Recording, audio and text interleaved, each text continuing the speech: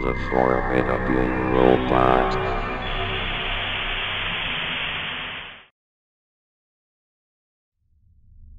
NASA are not the only ones in the USA trying to send spacecraft into space. There are plenty of unknown engineering brilliant minds attempting to, and failing, to make something break the walls of the atmosphere. Well, at least there were in my neighborhood several years ago.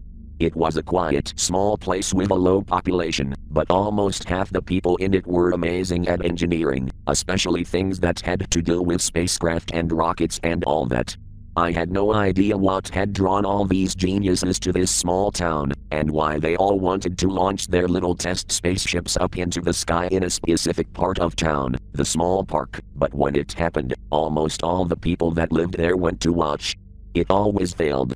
Everyone kept hush about this whole little space program we had going on here, so the government wouldn't investigate and find where we had gotten the parts from or something. In late 2007, a group of 4 geniuses had gotten together to build something that would actually work, and had a little twist to go along with it. I didn't know what that twist was, but they spread the rumor of it to keep people interested. The 4 people were only the brightest minds in town, and the rest of the engineers were said to be too unstable to work on something as big as this. So the engineers quit their high-paying jobs, received some parts, I'm sure in a totally legal way, and went to work. They had gotten away and built the thing for over a year, but in January 2009, when everyone had forgotten about the whole thing, they finally appeared, carrying a box the size of a small cow, covered in a black sheet. The scientists looked unclean, unshaved, very skinny, and as pale as the snow on the ground. They looked like they hadn't slept or eaten in days. But I saw something else, a look of fear in their eyes, like they were nervous about something. I figured it was just fretting over if their year-long project would fail and it would all go to waste. As they brought it to the town park, as was where all the spacecraft was launched, all of them took off the black sheet to reveal what looked like a random jumble of metal pieces, along with a round black orb on top of it, and tons of skinny landing legs. I wasn't so sure of this thing taking off, let alone landing wherever they wanted it to land. Someone in the large crowd asked what the black orb on top was. The presumed leader of the engineers replied, in a quite raspy whisper, as if he lost his voice or just hadn't talked in a long time, microphone. He didn't look at the one who asked the question, just off into the distance, like he was plotting the path the spacecraft would take. With a monitoring device in his hand, he launched. Everyone cheered, but the scientists just looked up into the sky with tears in their red eyes, before looking at the device for what seemed like 20 minutes. Then one of them said, in the same raspy whisper, that the craft had broke the atmosphere and gone into outer space. None of them smiled. The crowd cheered yet again, even louder and longer this time, as their small town had finally achieved something great. During this celebration, I was wondering why the engineers were so sad, angry, even spiteful. Maybe they were really tired or grown to hate their device after working on it for over a year. Either way, I was convinced they were even smarter and better than the people at NASA now. Just 4 people in a year building such a small yet functional spacecraft?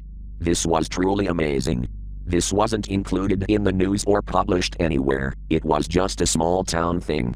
I thought maybe the satellites could detect the small ship, but it was far too small and probably would have been thought of as just space debris.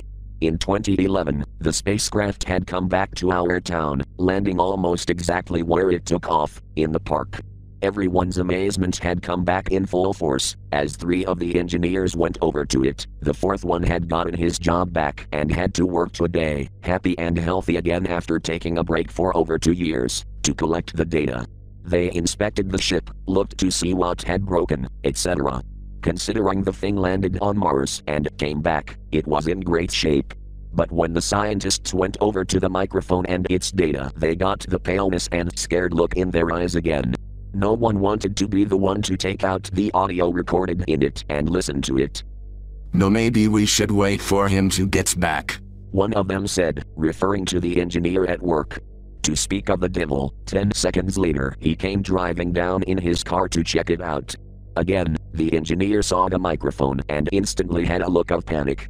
It was time. It was about 2 weeks before the audio was revealed, and it was just over 3 minutes long. Only one of the engineers went to talk about what they had heard, and how they had cropped the original 4-hour-long recording. What he said horrified me. The first scientist, the self-proclaimed leader of the group, had plugged his ears and screamed only about 8 seconds into the playing. He was crying and seemed to be hallucinating when he had heard it and screamed for it to stop. When it did, he left the building they were all in, and had been missing and not picking up his phone for the last 2 weeks. 2 of the other ones had lost all bodily control when the 4th engineer skipped halfway into the recording, involuntarily urinating, defecating, having seizures.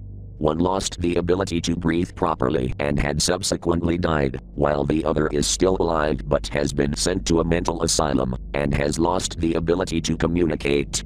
By this point, many in the crowd were crying and were scared due to the speakers next to him, ready to play the 3-minute cropped recording.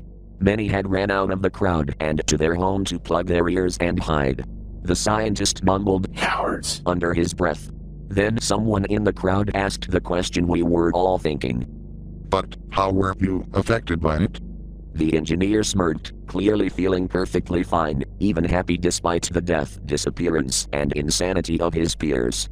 I would have expected him to be pale and scared, but he was confident and was grinning the entire time.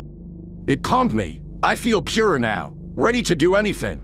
In fact, the part 1 cropped is my favorite. The part at the end that makes me feel the best. People have very mixed reactions to it. Why don't I just turn on these speakers and... I didn't let him finish. I ran to the front of the crowd, where he was talking, grabbed the speakers and audio player he had the disc in. I ran, without thinking, without going to my house, just running straight. I wasn't going to let this absolute maniac get to me.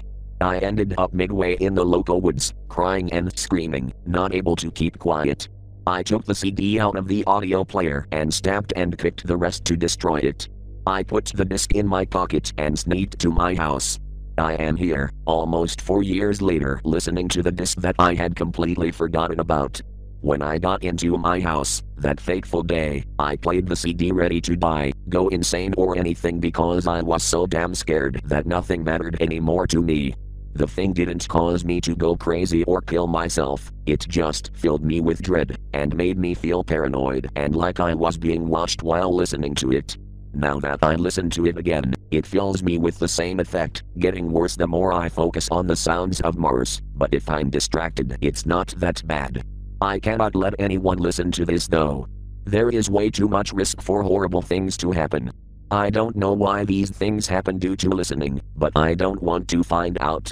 The maniacal engineer was apparently killed by being trampled by the large crowd. Now the neighborhood has no engineers, much less astronomical engineers. Sure, the average income is down, and we don't get to watch spacecraft take off every month, but at least things like this won't happen anytime soon.